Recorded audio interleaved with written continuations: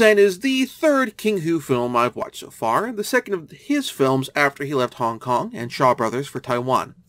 The first film, Dragon Inn, kept some of the framework of the concept of the wuxia western, while using Taiwan's more diverse scenery for a significantly greater visual effect. Now, Touch of Zen, on the other hand, leans more heavily into the wuxia side of things, much more heavily, while still dramatically focusing and centering the scenery of Taiwan in the film. Now, again, as always with my review, I don't speak any Chinese in any form, not Mandarin, Cantonese, and I'll admit I have a degree of a speech impediment regarding certain phonemes, so I'm going to apologize in advance for any of my mispronunciations. A Touch of Zen shows this shift right from the jump with our audience perspective character, whose name I'm probably immediately going to mispronounce, of Gu Sheng Sai, who's played by Shi Chun, who also appeared in Dragon Inn. Gu is an artist and scholar of certainly a great deal of knowledge, but little ambition. Satisfied with doing some teaching, doing some scribe work, and portrait painting, but not much more beyond that. Indeed, when the film opens, we see a normal day in his life, and it includes Gu's mother giving him the "why don't you become a doctor" speech, except instead of becoming a doctor, it's taking the government service exam. When an investigator for the Eastern Chamber, the Emperor's secret police, run by eunuchs and generally depicted as being evil by pretty much anyone who's doing a wuxia film, no matter where it's being made, shows up in town, Gu ends up falling purely by accident into the film's real plot. Specifically, the presumably haunted, abandoned manor that Gu walks past on the way to his stall every morning is where the actual protagonist of the film, whose name I'm also going to probably mangle, Yang Hui Zhen, who's played by actress Su Feng, is holed up. Yang is held by two fugitive generals, Shi Wenqiao, played by Bai Jing, and Lu Ding'an, who's played by Xu Han. Again, I apologize to all these actors for mangling their names, and to the screenwriter for mangling the character names as well.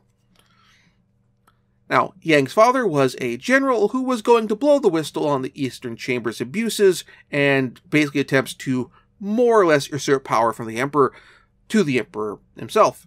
However, the eunuchs caught wind of this, killed him, and are in the process of wiping out the rest of his family, including Yang. Gu falls for Yang and insists on helping her fight back, with Gu serving as her strategist. However, again, Gu is not our lead. He, like Jack Burton in Big Trouble in Little China, is 100% Yang's sidekick. Although, unlike in Big Trouble in Little China, Gu has no illusions of actually being the hero of this movie. In fact, indeed, for this film, a lot of the narrative is expanded through very extensive flashbacks that are exclusively from Yang's perspective, as Yang and the generals provide information to Gu. Now, A Touch of Zen really takes advantage of the differences in terrain between Hong Kong and Taiwan a lot more than his Shaw Brothers fare, again, in a similar way to Dragon Inn. In the Shaw Brothers films, not just with Come Drink With Me, but with other Shaw Brothers movies, when films go on location, they tend to go to the hills around Hong Kong, which I would describe in terms of a biome as closer to like the areas of, frankly, Southern California, where you saw a lot of westerns filmed. Lots of yellowish general grass, not necessarily dead, but just grass that tends to grow in those colors. Trees tend to be more evergreen with needles, like not like the palm trees that are artificially planted in like Los Angeles, but start getting out in the hills. But also the camera in those movies tended to feel very locked off. To a position like, okay, if we move too far in any direction, you're going to break the illusion. You will see buildings, you will see planes, you will see boats, modern boats, giving the film an unintended sense of claustrophobia in shots that are clearly supposed to have the opposite effect.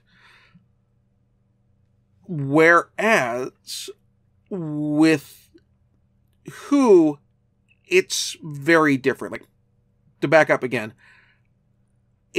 with the Hong Kong movies, it's a sense of, like, when you see enough movies shooting at the Vasquez Rocks natural area, you will eventually recognize Kirk's Rocks by sight.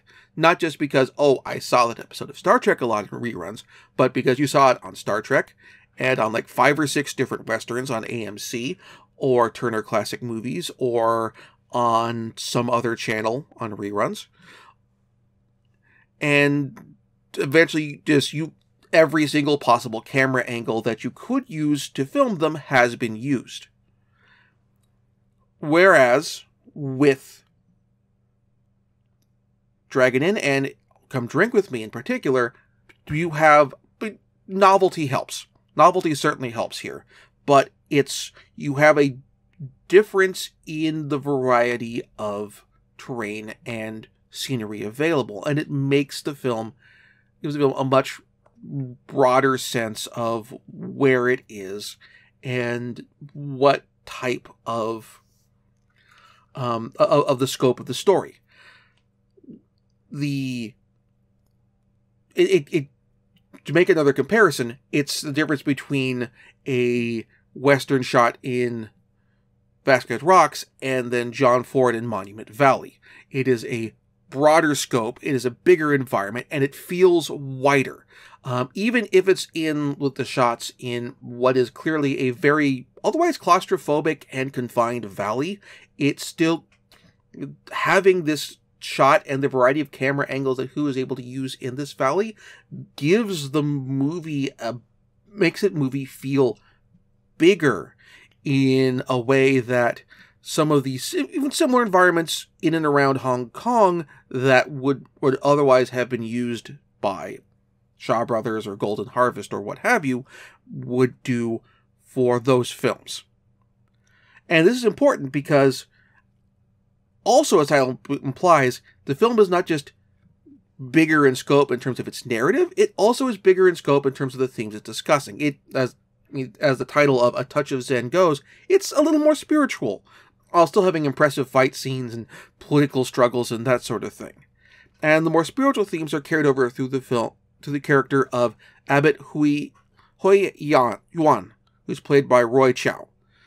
The character is explicitly stated in the plot as being almost a Buddha, as far as the dialogue, as almost a Buddha, and basically becomes one over the course of the film. His character progression to Buddhahood is not the focus of the story, but it dramatically changes the tone of the film whenever this character is involved, and he shows up in just very instrumental scenes. We're just there, and it changes how the characters react to this. And in fact, it also in terms of reflecting differently to the scope of the violence of the film. The climax of the movie is this big action set piece with a bunch of fighters working for the Eastern Office attacking the manor, and Gu having set up a variety of traps and stratagems and that sort of things to pick these guys down and whittle down their forces. And the climax of it is Gu originally coming out, seeing his traps in action and deployed, and that they've been successful, and being all very happy and smug with himself. And then he starts seeing the bodies of everyone who's killed, who died, not just in terms of friendlies, but also enemy forces as well. And he becomes very visibly horrified and disturbed by the death toll that he's wrought.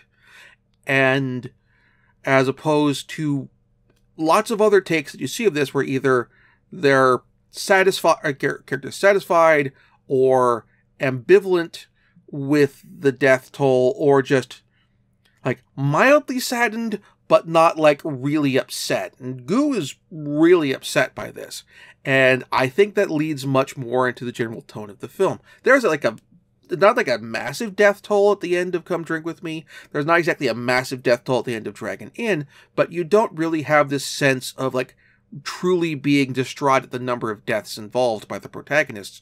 Whereas Gu, who is an outsider to the martial life, to the life of a fighter or of a rebel or that sort of thing, is, when he's coming to terms with this, is much more horrified. And really strikes at the core of what I think King Hu is getting at with this movie, that combined with all of the plot arcs around the app and the narrative stuff involving the abbot. In short, Dragon Inn felt like King Hu stretching his wings as a director after stepping free from the confines and somewhat formulaic elements of Shaw Brothers films. I mean, yeah, certainly some of them are much more diverse in the concepts they execute than others. I mentioned about my much earlier review of Heaven and Hell. But still, there's a certain degree of confinement that felt like in his film. In Come Drink With Me.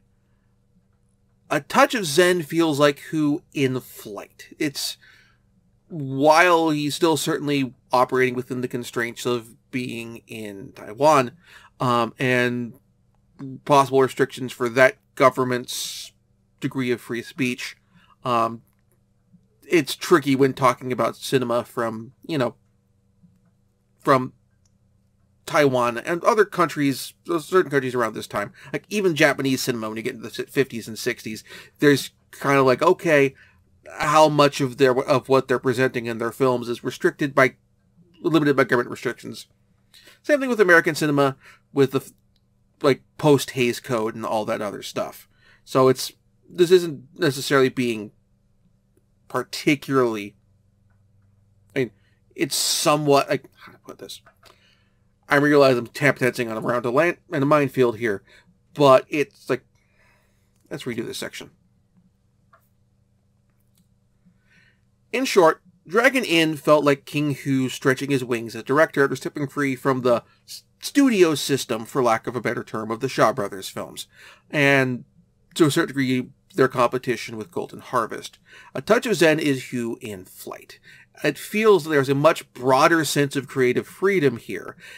Yes, you can make a case that there's also a degree of restrictions related to what the Taiwanese government of the 1960s will let you do or not do, but that's also something that is not unique to Taiwan. I mean, there's certain aspects of it that are are differently unique, not unique, but are different compared to other countries, even within Asia. But still, there feels like much more creative freedom. If you look at A Touch of Zen and you put it next to Come Drink With Me, you have, it's like night and day. It's definitely clear, for starters, why this film got picked in the Criterion Collection and not Come Drink With Me. Because this film has this real sense of experimentation, of broader themes than you would necessarily get with what you normally think of as your customary Shaw Brothers wuxia film, and what they're aiming for that market, for the Hong Kong market. And I really appreciate it, and I really enjoy this broader presentation. It's not that it's not a exciting film. It definitely is. And plenty of engaging fight scenes and all of that, but it's got the sense of it's bringing something much more to the table than even, say, like the films of the Venom Mob, with the Venom Mob and Shang-Chi and those other directors throughout, again, through Shaw Brothers. So I definitely, absolutely recommend picking up this film. Even if you're not necessarily big into, okay, actually I will say, if you're not into wuxia, you may get less out of this if it actively repels you. But it's still a really solid and very, very beautiful film. And as I mentioned, it is currently available from the Criterion Collection and streaming as of this recording on Criterion Channel, plus the various DVD and Blu-ray releases.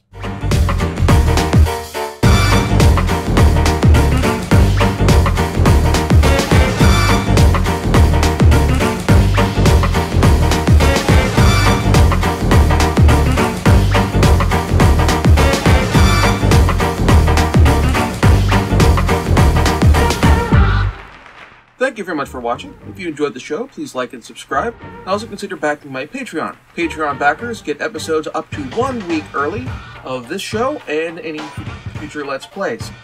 Also, please consider backing my coffee. Toss me a few bucks, also helps support the show, and it's not a monthly obligation or anything like that.